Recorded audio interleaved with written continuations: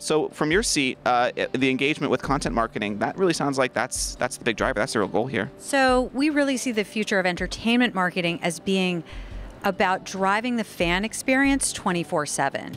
I think that's a really, really important thing to remember. It's not really just about getting somebody to tune in to your show at a specific time or buy a ticket to your movie. It's about creating a fan who will advocate for and influence others to watch your show.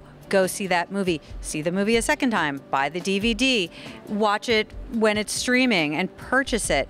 These are all actions that can be taken in the course of the lifetime of the artistic output, and we want to make sure that that the entertainment partners that we have are able to capitalize on these opportunities every step of the way. So turning consumers into advocates. Exactly. And I think, again, entertainment it should be pretty easy to do this, because what is more fun than entertainment? What do people feel comfortable sharing with others?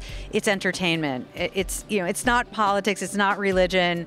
It's really, really great to be in this business right now.